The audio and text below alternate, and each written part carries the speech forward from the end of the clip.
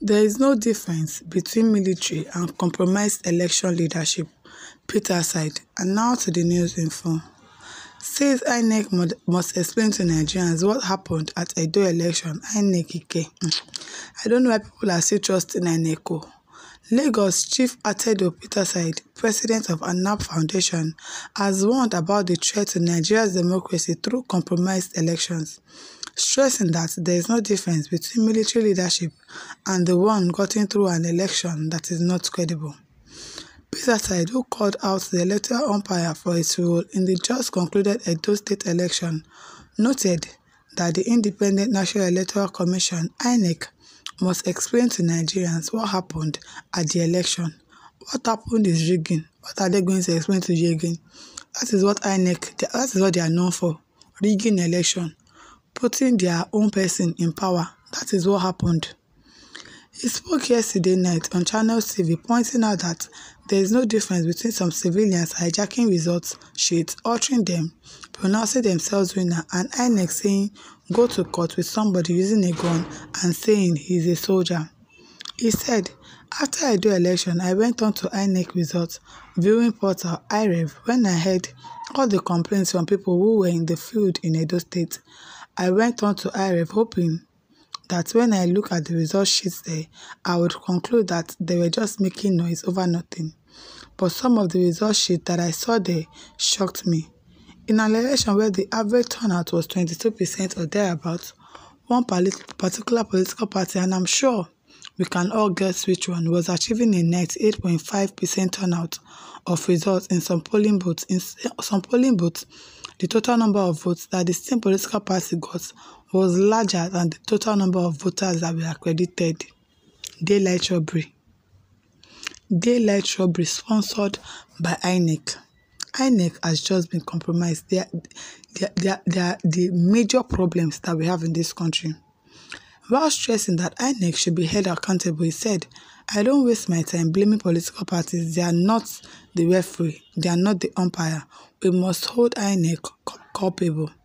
INEC must explain to the nation ever since the elections in Osun, where INEC came out with credible result sheets on IREV. I went there also. It is as if something has changed. Right from the presidential election, they went rogue. I hope that INEC will be held accountable, and I'm sorry for the decent staff in INEC because there is nothing worse than working in a place where half your colleagues have gone rogue and perhaps your bosses also. I'm telling you. How can you have an election where one particular political party scores more votes than the total number of those accredited? Can you imagine? Can you just imagine the kind of country we found ourselves, where the people that voted is more than the number, they are not more than the numbers that you wrote down. I didn't find a single result sheet with the beneficiary was either the People's Democratic Party or Labour Party or anybody else. So it is one political party that has the ability to generate more votes than the total number of voters accredited. It is INEC juju that is working.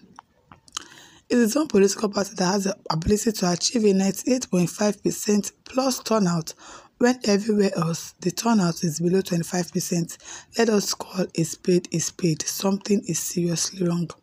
Speaking further, Peterside says sometimes they claim there is a glitch, and it's always when it looks as if the favored party is not doing phenomenally well, they create a glitch.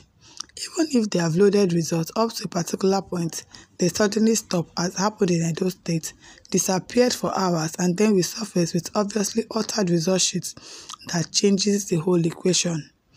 On the nation's democracy, he said, for me, democracy means let the person who is most popular win. If we cannot achieve that and allow the voters to decide, then we cannot have any other type of government. What is the difference between some civilians hijacking result sheets, altering them, pronouncing themselves winners, and INEC says go to court? What is actually the difference between somebody forcing his way into office with falsified result sheets versus somebody using a gun and saying he's a soldier? For either side, they never got my consent, so I'm not calling for any particular action, but I'm just telling those doing this to be careful.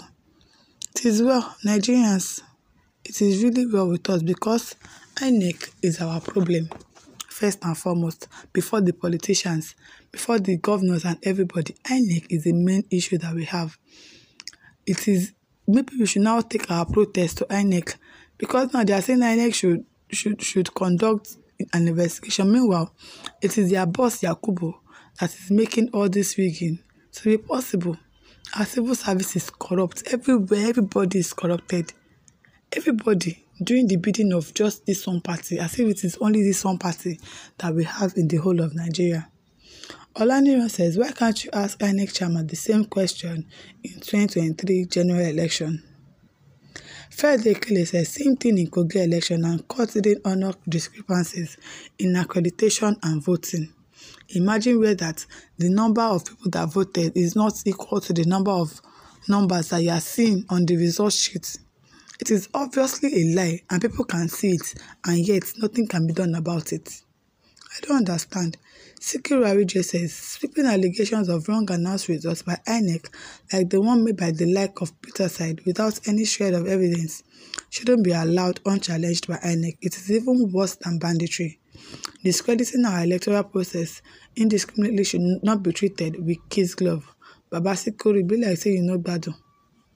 Ajibade Emmanuel says, compromised election leadership is worse because they arrogantly lose the treasury to live in borrowed life, but the military is already known for their command structures, but the arrogancy will not be there. It will not be a one-man show. The government on their toes because of a possible coup. The government on their toes because of possible discipline actions. It is well. It is well because these people, I don't know where they have kept their conscience. I don't know why they are so mean, so wicked. I don't know what they are benefiting from these people that do not have anything, any good plans for the nation, and yet they are rigging election. You're not supposed to have sides. You're not supposed to take sides.